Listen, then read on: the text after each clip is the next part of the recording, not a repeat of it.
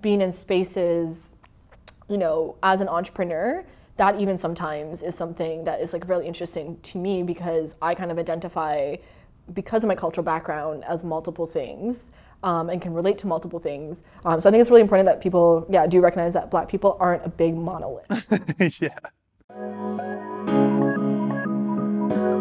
I want to pivot towards your identity, right? Do you mainly identify, with your cultural heritage, your nationality, or your skin color? That's a really good question. Honestly, I feel like it depends on what context that I'm in.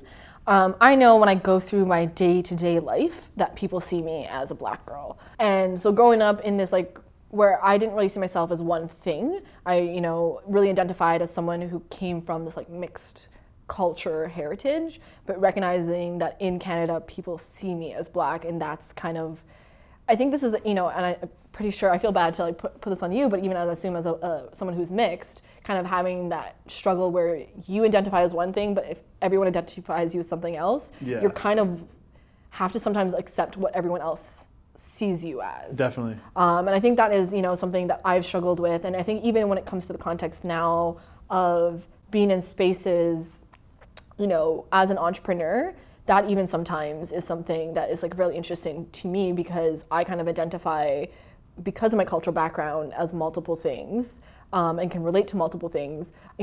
Someone be making a joke about something and I'll joke, laugh along. They're like, "Why are you doing?" I'm like, "Because we do the exact same thing in my culture." So I think that it's a mix for me on kind of how I identify. So if I'm maybe around other Caribbean people, then I definitely identify as being, Trini. If I'm traveling, then it's definitely always Canadian.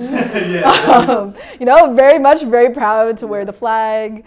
But I know on a day-to-day basis, I think definitely identifying as a Black woman is kind of probably the biggest identity that I do have.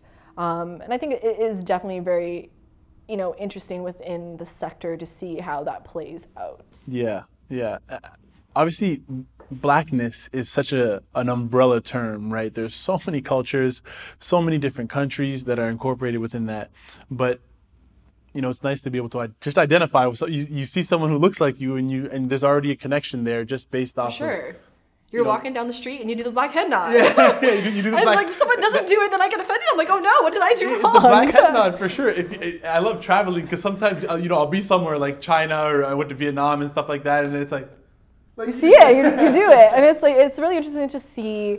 I think, especially from the Canadian context, I think a lot of what we see or people learn about culture is based on what they see from American media, TV, and it sometimes it's really funny to see some of those differences because someone from the Black, especially in the South, they'll say something and I'm like, I have no clue what that is. Just don't identify with it.